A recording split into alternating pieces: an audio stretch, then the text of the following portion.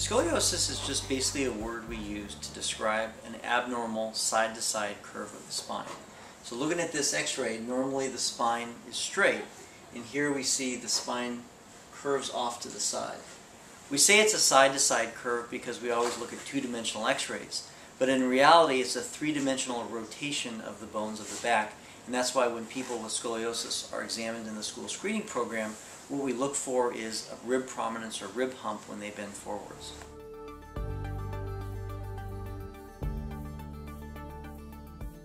Well, scoliosis is interesting because we see two big populations of scoliosis patients. The first are pediatrics, and that's for the most part curves that are genetic in origin, and almost all those children come to us with no pain symptoms.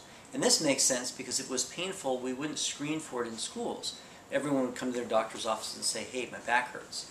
So in pediatrics, for the most part, the curves that we see are not painful. Even large curves like this, typically the children have no symptoms. Later in life, as people get older, many times folks had completely straight backs in their pediatric years. And then as they get arthritis in their back, they develop what we call degenerative scoliosis, or in other words, wear and tear of the joints of the back that causes a curve to occur. And actually by age 65, about a fifth of people have a small degenerative curve. And oftentimes the reason people come to see us for these curves is because they are in pain, either back pain from the arthritis or leg pain from pinched nerves in their back related to the curvatures.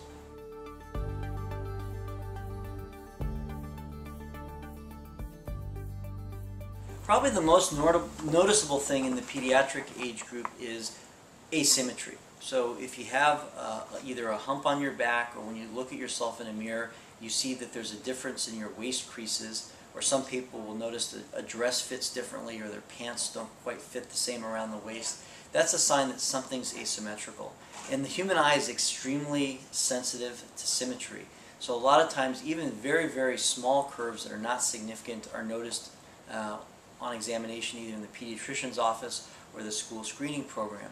Really what the screening program is designed to do is pick up curves that we would think about bracing. And for the most part, that represents curves that are 30 degrees and larger in children that are still growing.